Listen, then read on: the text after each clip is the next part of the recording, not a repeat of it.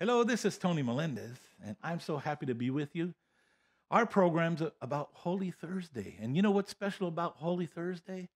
The feet. These things right here, the feet. Jesus gets down and he washes the feet of his apostles. What a gift. What a gift. Well, let's get into a prayer. Pray with me. I want you to pray with me. So we ask the Lord to be with us. We ask him to help us in the times that, are maybe a little bit tough, a little bit difficult. Maybe if we're mad at someone, maybe it could be ourselves. Healing. Oh, we need a lot of healing sometimes. There could be a sick individual in your family. We pray for them. As we pray, especially during this Holy Week, let's prepare for the Lord's coming. So sing with me, prepare ye the way of the Lord. It's not that difficult. It sings like this.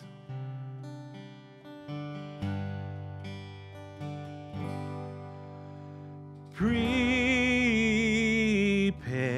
ye the way of the Lord. Not hard, right? Prepare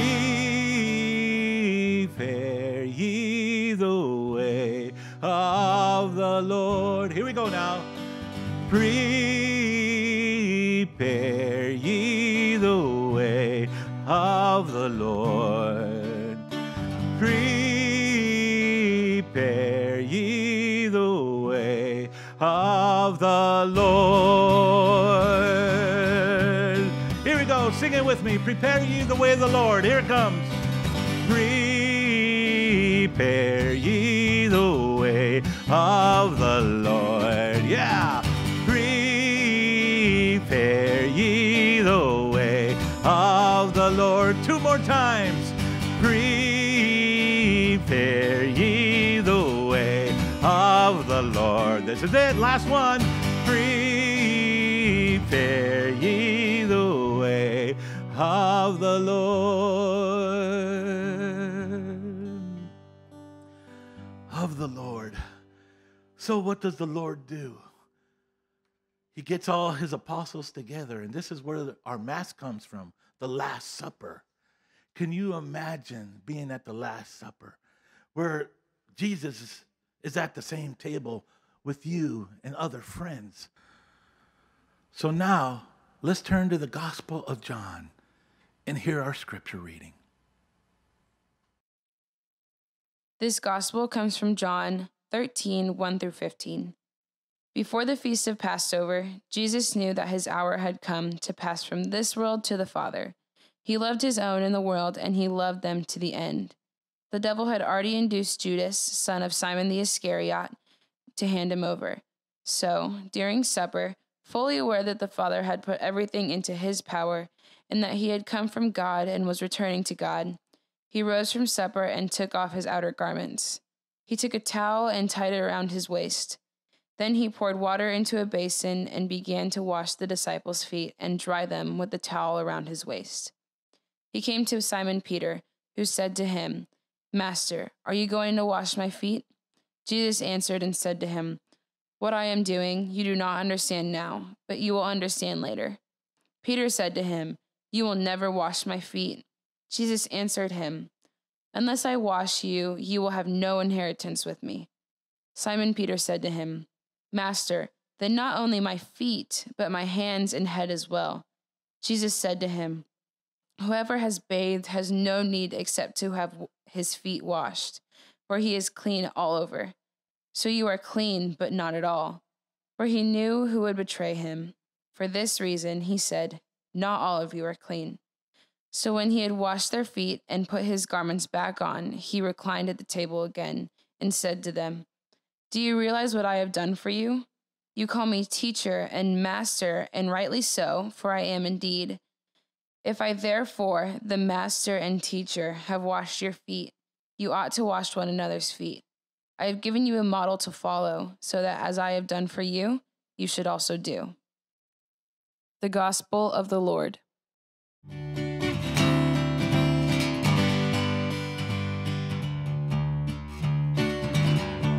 washing your feet. He's washing your feet. He's washing your feet. He's washing your feet. He's washing your feet. He's washing your feet. He's washing your feet. He's washing your feet. Now Jesus washed the feet of the apostles. Now, you go wash the feet of your family, your friends. Go wash the feet of someone else.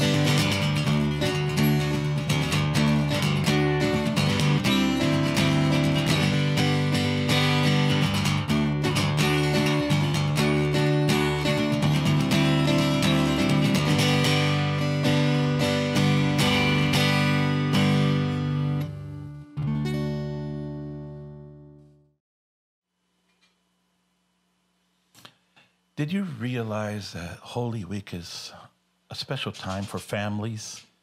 When we get together, we come to church.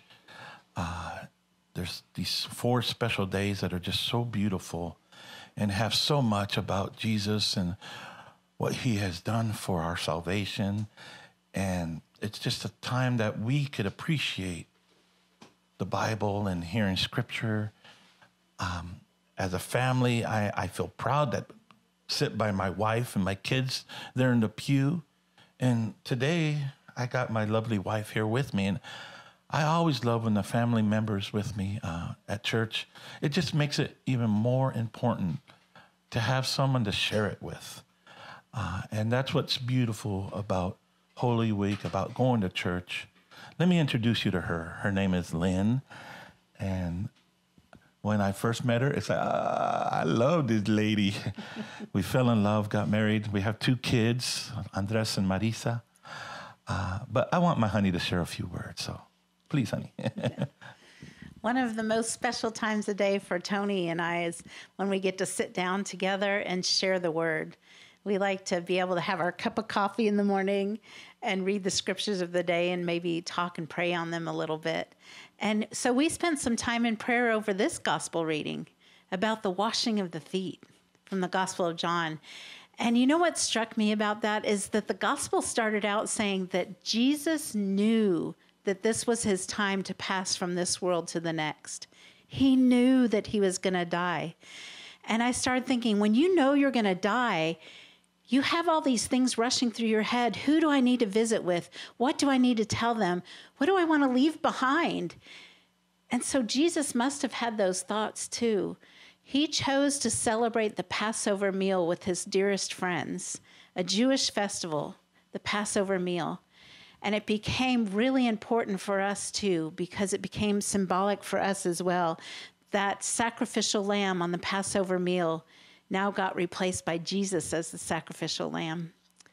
And during that meal, he did something that was really important. He wanted to show his disciples what true discipleship looks like. So he got on his knees and washed the feet of his disciples. I don't know. Yeah, like this.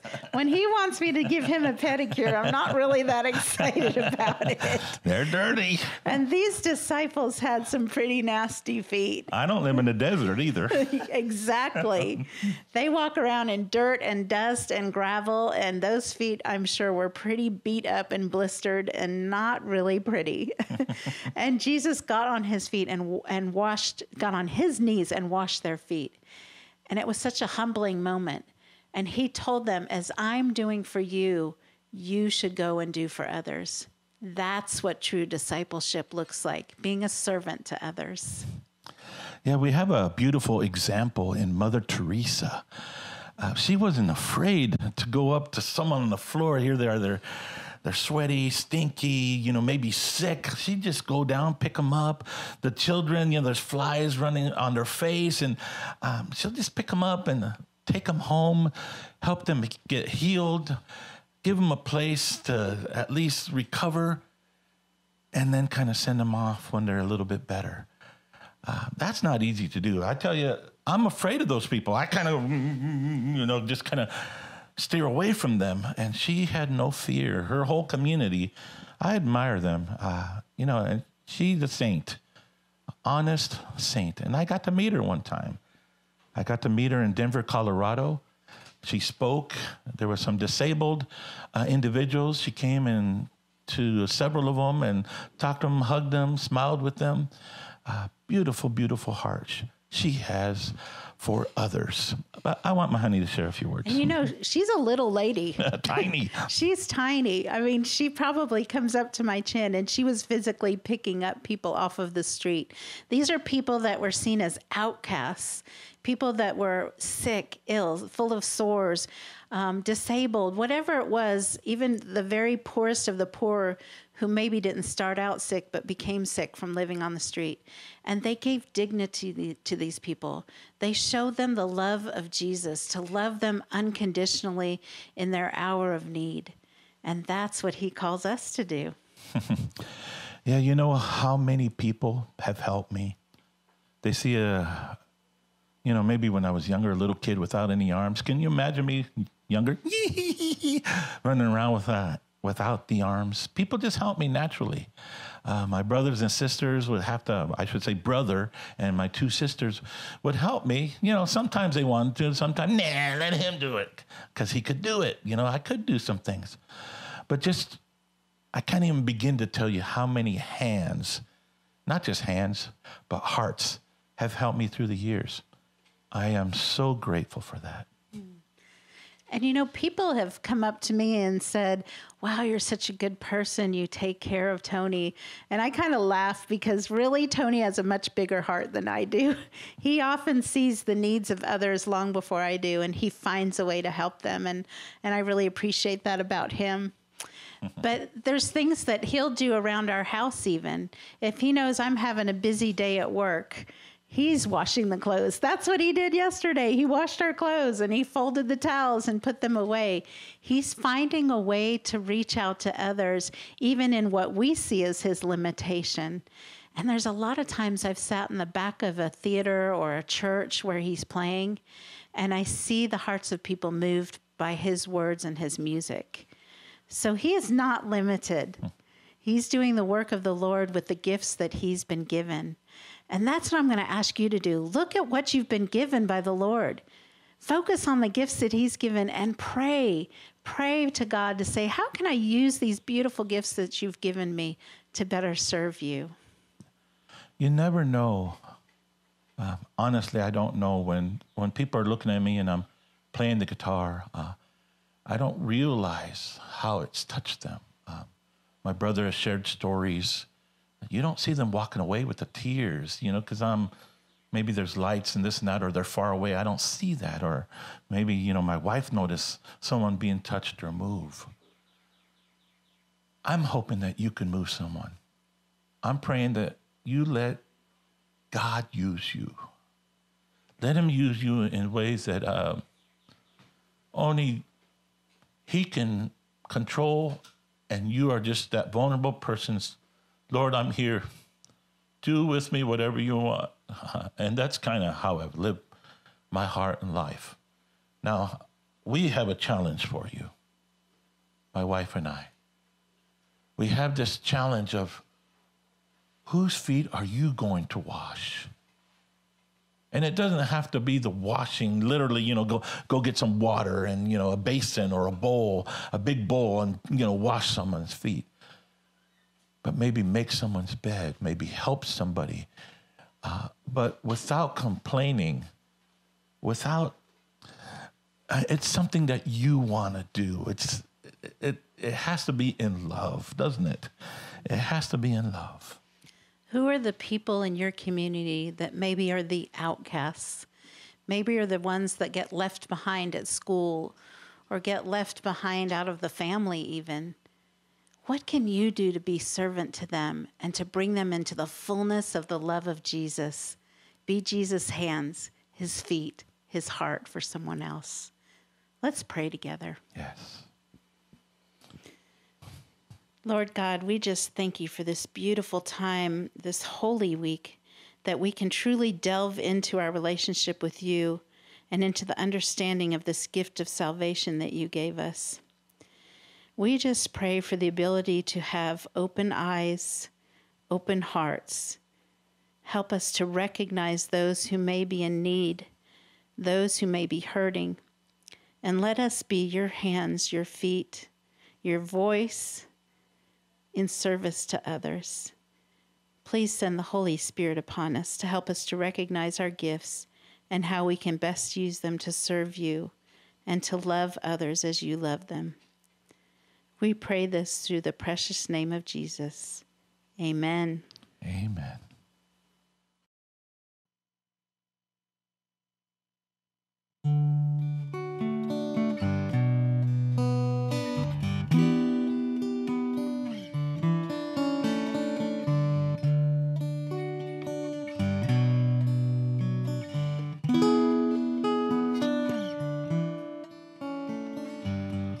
All these things must come to pass, so listen to what I say. Tonight will be the last night with you that I must stay. Take this bread I offer you, take this wine also. I give to you a new life, but for now you'll be alone.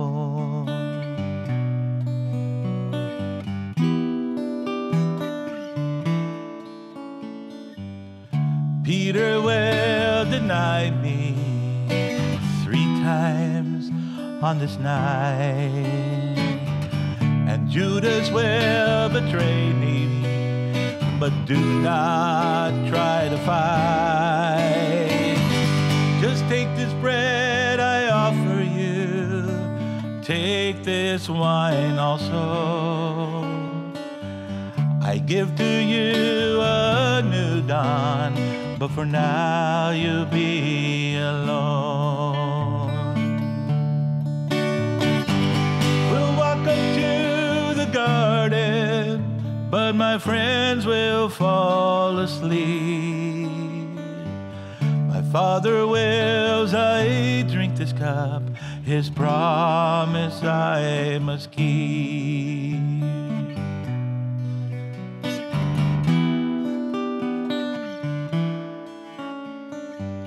And all these things must come to pass, so listen to what I say. Tomorrow I will die for you. For 3 days I have stayed. The 3rd day I will rise again, never more to die. I'll break the chains that bind your souls and give you wings to fly.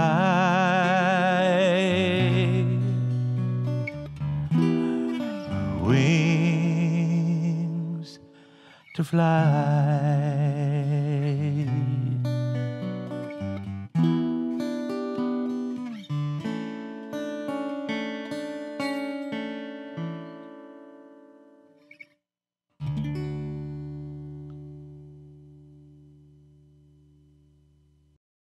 My name is Jose Melendez. I'm Tony's brother. In this final message, we just wanted to encourage you. Tony and Lynn have given you a challenge to not only physically wash feet, but to spiritually do it as well. When I think about that, I think about the words of the gospel and how Jesus knelt and how he showed humility not only to his disciples, but to the world. Because in that, he was accepting the mission of the Holy Spirit. We need to do that in our own lives. We need to take up our crosses. We need to be encouraging to others. We need to, through action, allow others to know how much we love them, how much we appreciate them. Right now, during this time, it's scary. I mean, and there's depression, there's, so many things. But fear is something that we shouldn't allow to overtake us, because that's what God shows us not to do. He didn't fear. He doesn't fear because he knows. So know in the Holy Spirit that courage that you have, that ability that you have, that gift that you have. Look at Tony, no arms, but through his music, through his life, he's been able to encourage, to embrace, and to hold a hand, even though he doesn't have them physically. So don't be afraid. And I just want to say to all of you as family, meet around the table. Don't just come to eat, but be with one another. Be present to each other. Turn off the television. Turn off the phones. And be present in that moment. You know, maybe that's why we're being called to this. Maybe that's why all this is happening, is so that we can come back to the table of the Lord. And so on this Holy Thursday, we give thanks. We pray, and we hope, and we celebrate that Easter is not very far away. God bless you, and thank you for being with us.